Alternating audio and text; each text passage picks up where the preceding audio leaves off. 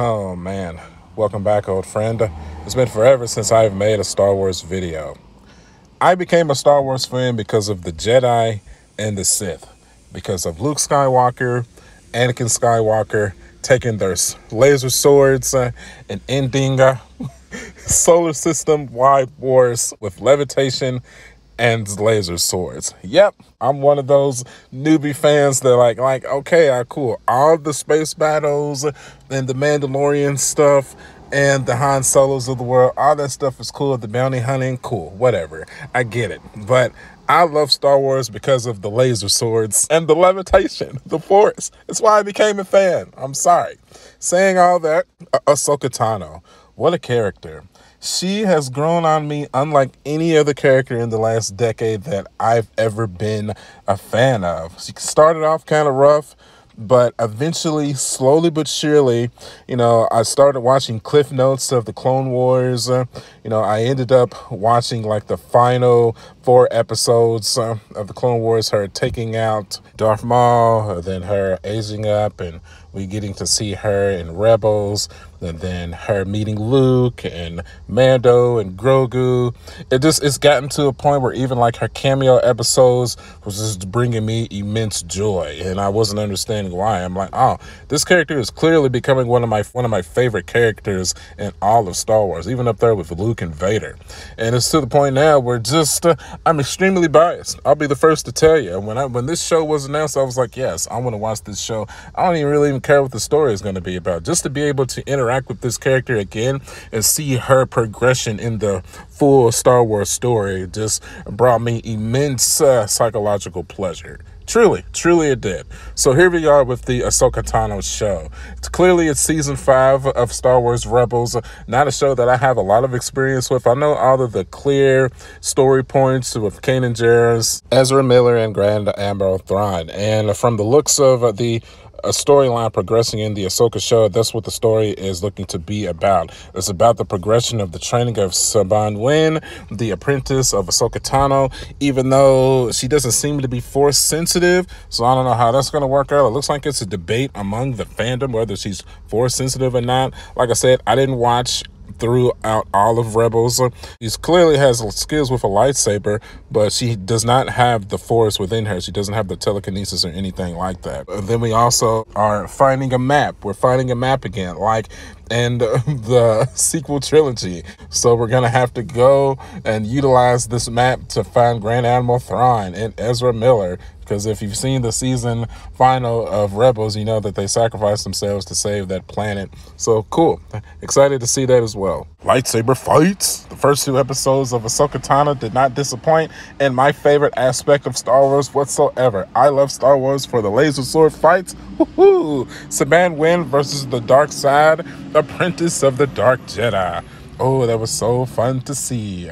Even though Sabine Wren doesn't even have any Jedi powers. She doesn't even know the Force. But, boy, she knows how to utilize the lightsaber, as we've seen in Star Wars Rebels. That was fucking awesome. Oh, I need more of that.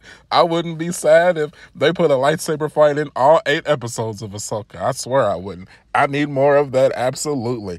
Ahsoka Tano kicking ass and taking names against all the droids that tried to take her out with her lightsabers. I love it. I love the choreography. I love the music that went along with it. I loved her facial expressions. It was all good. I need more of that, 100%. I also love the fact that they're not treating Ahsoka as somebody that should be toyed with. Let's not forget that she is someone that has bested the Sith Lord Darth Maul in 1-to-1 combat. She has taken on Darth Vader and survived in 1-to-1 combat. She has interacted with Palpatine and survived. She is not to be fucked with. And we cannot forget that. She is a master level Force user.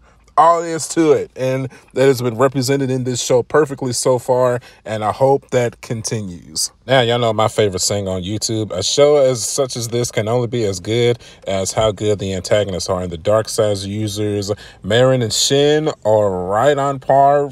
Maybe not as good as a Darth Vader, but definitely they're good Star Wars villains so far. 2 episodes in, I'm definitely understanding of their plight. Marin is a fallen Jedi who had to switch over to the dark side to survive purge of the Jedi Order 66. Shin is his apprentice. Very interesting character arcs. And we have the opening sequence of them busting the Magistrate out of her prison after Ahsoka defeated her in battle. I think when it's going to come down to it, she is probably the main architect of the plans to break Admiral Thrawn from his prison, because it looks like she's the brains of the organization, and the Sith users are kind of the brawn and just the advisors. You know, she definitely seems to have an unhealthy infatuation with General Thrawn. I would even go as far as to say it seems like she's in love with him, just almost like a savior type figure. So it's cool. Can't wait to see how that unfolds as well. I feel like they're going to betray each other, to be completely honest. Old dude just has that look about him. He's all about power. He doesn't really seem like the following type, even though he used to be a Jedi. When that dark side gets a hold of you, it's just, I don't know, man. I don't think you're going to be able to trust him as far as you can throw him. That goes for the Magistrate, and that goes for his apprentice, too. I think he's going to turn on both of them rather quickly, I might add. Speaking of that apprentice, I feel like she has a more interesting personality than he does. I want to know how she got turned to the dark side. I feel like she was probably an innocent Force user that was just trying to hide during the Imperial era, and then she just happened to run into him instead of like a good Force user, and just got screwed into, you know, sinking into the dark side. You know, I mean, you want to defend yourself, huh? Well, come on and train with me, and I can teach you the ways to be able to defend yourself forever. And there you go. So he was able to take out Sabine, no problem. Obviously, she's nowhere near Ahsoka's level, which, you know, I'm glad that she realized, like, yeah, let me go ahead and run. I'm not trying to fight her when she, you know, arrived after she had taken out Sabine. But yeah, man, I'm very excited to see where her character arc leads up. I think she's going to be the one that survives the end of the series, and she's probably going to get turned back to the light. Since that seems to be the popular thing to do with dark side users now, who will remain nameless, who has split the fandom in half, who may or may not have fought Obi-Wan or Darth Vader.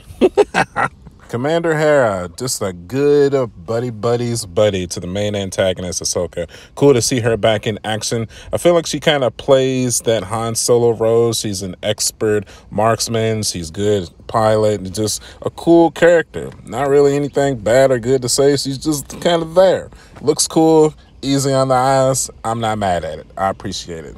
Clearly they're supporting role to Ahsoka and Sabine's relationship to make sure that they can migrate back together so that Ahsoka can help fulfill Sabine's training. But I can appreciate that. You know, you got to have your supporting characters to bounce off the main protagonist's personalities to kind of propel the show along. You know, you got to love a good side character. You can't have a memorable show without best friends to you know what I'm saying? You gotta have that to push your show along, man. And Commander Hera definitely pushes that along. And while we're talking about side characters, let's go ahead and let's tackle Sabine as well, the Mandalorian / Jedi that doesn't have any Force powers. Definitely, I was going in kind of questioning her ability to kind of go into that title role. I know the show is called Ahsoka, but after the first 2 episodes, the show is just as much hers as it is Ahsoka's, especially with trying to show Ahsoka that she needs to become a master and pass along her knowledge to Sabine so that they can continue the legacy of light side users, not specifically Jedi, but at least, you know, keep people from going to the dark side. So I'm really enjoying her character arc more so than anybody else in the show. I'm very excited to see where her training takes her, especially being able to combine her Mandalorian heritage and training with the Jedi training as well. I'm very to see what kind of battle style that is going to incorporate. So that is easily my most exciting aspect aspect of the show. I cannot wait until episode 8 so we can see where that final training pays off, to see her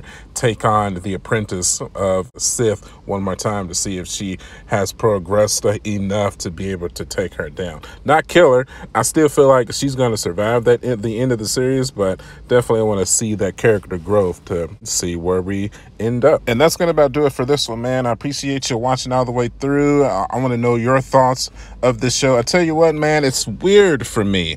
I didn't talk about The Mandalorian Season 3 at all. I'm sure some of you are wondering why, because there was not one moment throughout that entire season I felt like I needed to turn on the camera and really tackle any of those episodes. I love The Mandalorian Season 1 and Season 2. I feel like it definitely peaked at the end of Season 2. You know, it's not necessarily saying that it's bad now. It just, you know, I just wasn't super excited about it. But Ahsoka has brought me back. I'm super excited about Star Wars again. Obviously, it's propelled me to want to start making content for it again. So I can promise you, if Ahsoka continues to make amazing episodes like episode 1 and 2, where you can definitely expect to see more videos from me. If it starts to suck, you know, I will tackle that when it's time to cross that bridge. I can't make any promises, but you know, the passions that drive this channel forward is when stuff is good. I can talk about stuff when it's bad too, but definitely for me, I'm more inclined to talk about it when it's great.